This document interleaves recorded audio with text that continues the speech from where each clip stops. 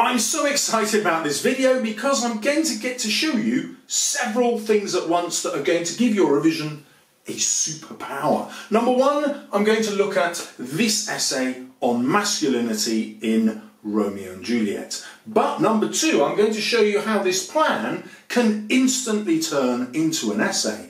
And the way I'm going to show you that is by using the notes function on my iPhone. It's simply going to record everything I say, so at the end of it I will have a beautiful essay that I will be able to upload on my Substack and in the description. Let's dive in with the thesis statement.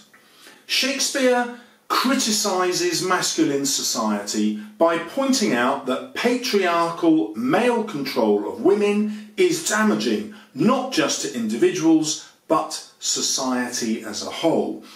He equates violence towards other men to violence towards women through repeated references to sexuality and exploitation of women, in particular the convention of forcing women to marry the partners chosen by their parents.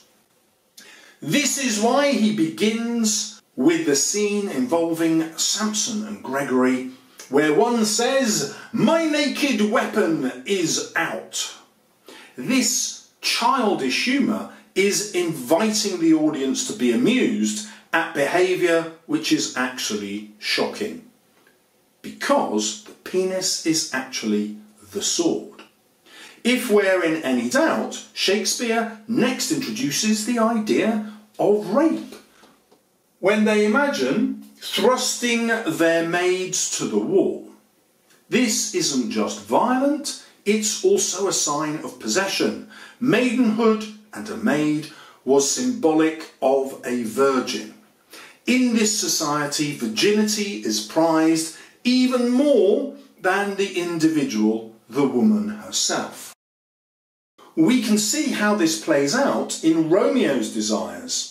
When he first meets Rosalind, he remarks that he has used saint-seducing gold in order to persuade her to have sex with him.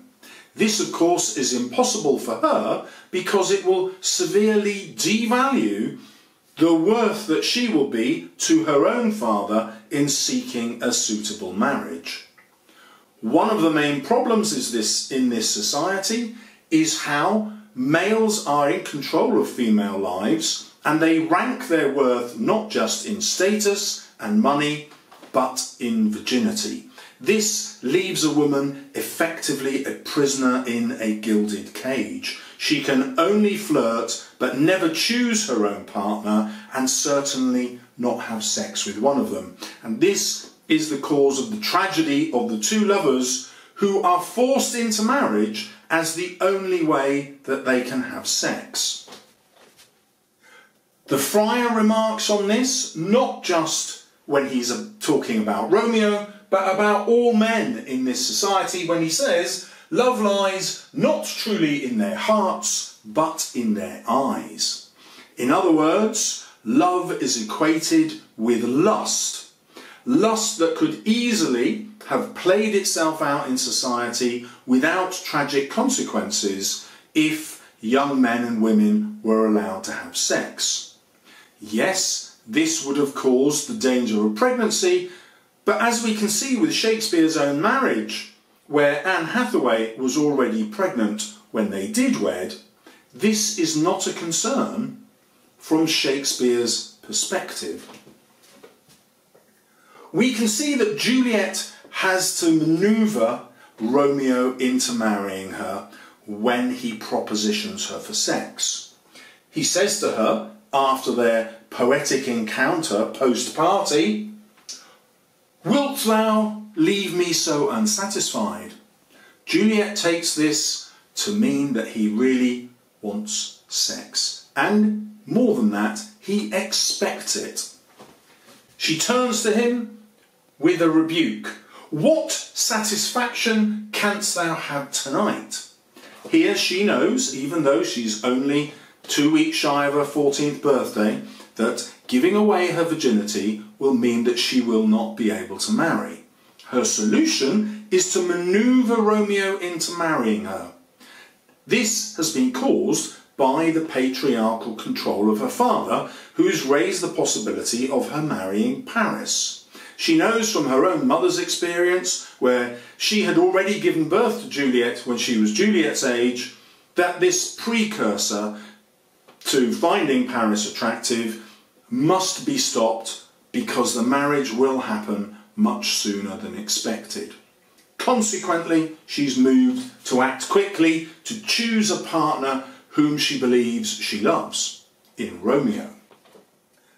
The friar is a male and offers a counterpoint of masculinity in the play. Where other males are obsessed with sex and violence, the friar is obsessed with peace and love.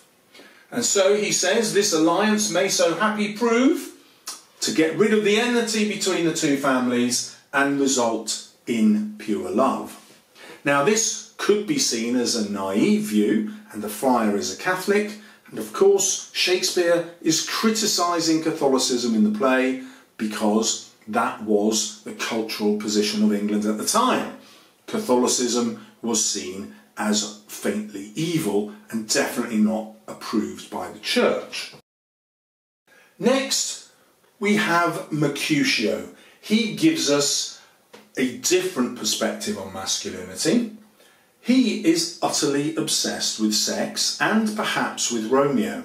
The love between Mercutio and Romeo is unspoken. However, we can see his jealousy, which is perhaps sexual but definitely personal, when Romeo does not leave the Capulet ball with him. Instead, Mercutio imagines that he is trying once more to seduce Rosaline, and so he conjures Romeo like a magician with Rosaline's quivering thigh. This is a very obvious reference to her sexuality, and from his perspective, Romeo's interest in Rosaline is simply sexual. We can look a little deeper and see that his interest is also partly forbidden fruit. Not only is she a Capulet who wants to preserve her virginity, she is a Capulet, the one family that he is forbidden to fraternise with. This makes us think that perhaps his interest in Juliet is also another kind of violence where he's rebelling against his parents' wishes.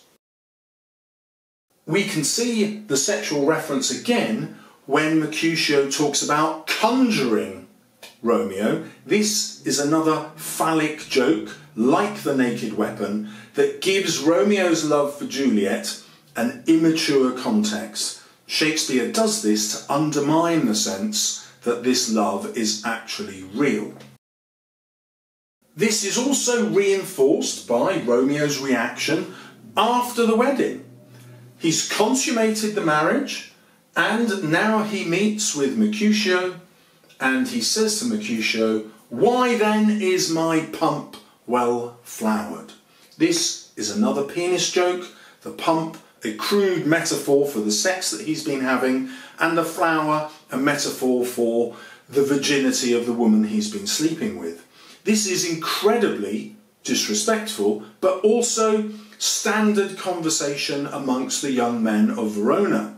Shakespeare is doing this to show that this lack of regard for women as individuals is damaging to society. Even though Romeo is apparently in love, he cannot escape this convention of treating women as commodities and their virginity as prizes to be taken and won. We can also see how this affects women in the time through the words of the nurse. She recalls how when Juliet was 3 and fell over on her front, the nurse's husband remarked, "Thou wilt fall backwards when thou hadst more wit," to Juliet at 3 years old. In other words, he's telling a 3-year-old girl that when she has more feminine wiles, more intelligence, she will learn to fall on her back, because this is the position of sex and this is the way she will attract a man. Although the nurse finds this very amusing, the very commonality of this kind of conversation suggests that it is entirely normal in this society for 3-year-old girls to be vehicles for sex. Obviously not at that age, but they're prepared for the role from such a young age. And that's why it doesn't seem remarkable that Juliet is going to be married at 14 years old. Now, it's tempting to think that this is a convention of Shakespeare in England, but actually it's not. The age of marriage in Shakespeare's time was closer to 24. So we are supposed to be disgusted at the youth of Juliet and her proposed marriage to Paris, and the disgust comes from this patriarchal control of women that will marry them when they're still girls and obviously not ready for such a commitment, never mind the physical burden of giving birth. We next see a more extreme form of masculine violence through Tybalt. He remarks at the party, "By the stock and honour of my kin, to strike him dead, I hold it not a sin." This, of course, is blasphemous. One of the 10 Commandments is "Thou shalt not kill," and Tybalt disregards that, placing his family honour above it. This is another problem with the patriarchy. It promotes the interests of men so far that powerful families see themselves as much more important in society than God. This would have been deeply offensive to the religious audience in the Elizabethan era. Next, we can examine Capulet a little more deeply. On the one hand, the male patriarch has to find a perfect match for his daughter, and we can see Capulet doing an incredibly good job. So he chooses Paris, who is a count, who is young and attractive, completely unlike the arranged marriage he had between himself and Juliet's mother. So he could not pick a better partner for Juliet, and we can sympathise with him when he is completely mystified by Juliet's absolute refusal to marry Paris. However, he turns to incredibly violent language through the fricatives of "Fettle your fine joints 'gainst Thursday next." Fettle refers to the potter's ability to shape clay, and he is suggesting that his daughter is simply clay to be moulded into the proportions that he sees fit. These proportions are also sexual, which is why he talks about her fine joints. The joints of a piece of pottery are supplanted by the joints of her body, which she must shape in order to receive her husband on her wedding night. The fricatives leave us in no doubt as to what the F signifies in terms of the sex that she must have. This exemplifies the damaging sexual control that men have over their daughters. We can see the complete disregard for Juliet's interests when he says, "I'll give you to my friend, and if she refuses, she can hang, beg and starve in the streets." Although this doesn't threaten physical violence, it does actually involve a violent dissolution of the family and a complete removal of any security that Juliet would have. So we can see she is faced with an impossible situation. It should have occurred to her at this point to say that she is already married. It's also an opportune moment for the friar to say that he's already married them.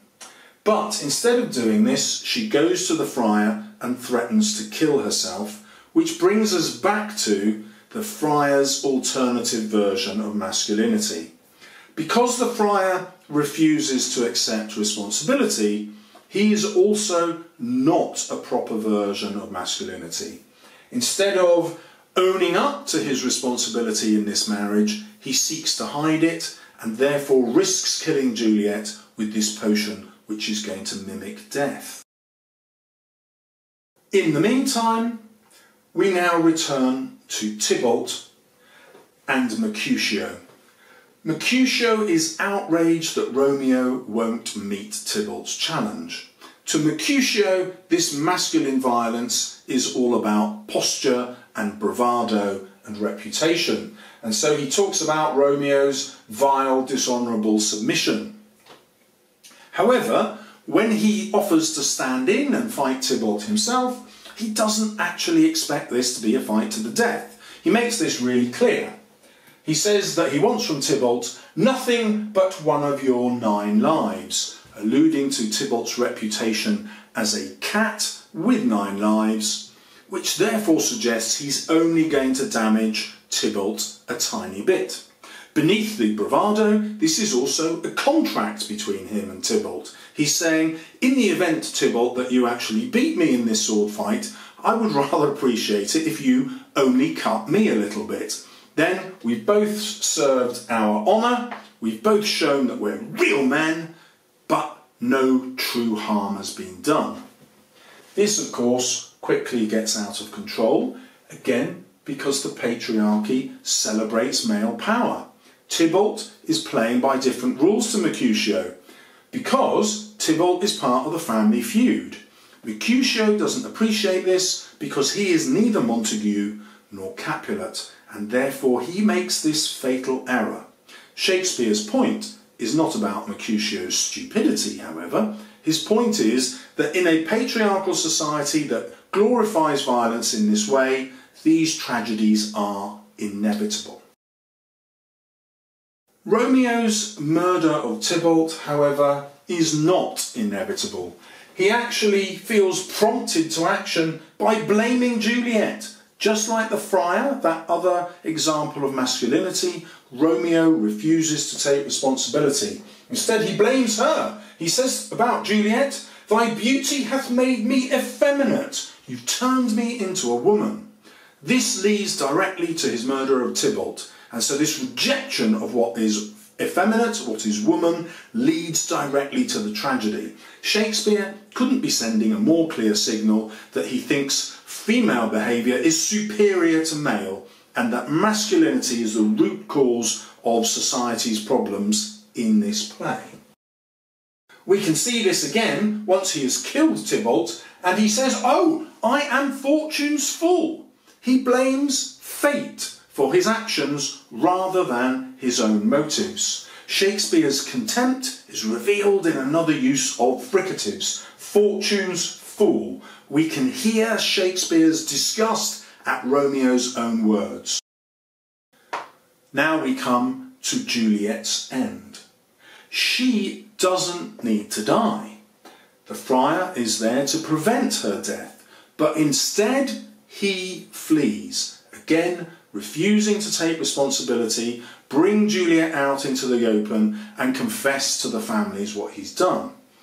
When he flees, she turns to a destructive yet sexual act. She kills herself with Romeo's dagger, stabbing it into her. This is a sexual image, and in case we've missed it, she's very explicit about how we should think of it. "Oh, happy dagger, remember, my naked weapon is out." It's exactly the same thing. The dagger takes the place of the penis, symbolically. "This is thy sheath." So the sheath is the protective leather coating that the dagger would go into so that you could wear it on your belt without cutting yourself or anyone else. Her body becomes that sheath. Clearly, the dagger penetrating her, she is the sheath, an image of being penetrated sexually. This is a coded reference by Shakespeare to how sex has killed the lovers. Sex which has been outlawed because virginity is so prized. Sex which has been outlawed because the patriarchal right of the father to marry his daughter to the highest bidder has been challenged. Rather than conform to patriarchal society, both lovers choose to die. And that shows how much disgust Shakespeare has for patriarchal control. So there you have it. 13 to 15 quotes, which are, in my world, compulsory for a grade 9 essay. I hope I've managed to link that through quite fluently. I'm super proud of myself for having done it without stumbling. And it's still recording, so I'm going to be able to post this. You should try this in your revision it gives you a massive boost. I've written, I don't know, a 1,000-word essay in however long this video's been. Under 20 minutes. Good luck in your revision.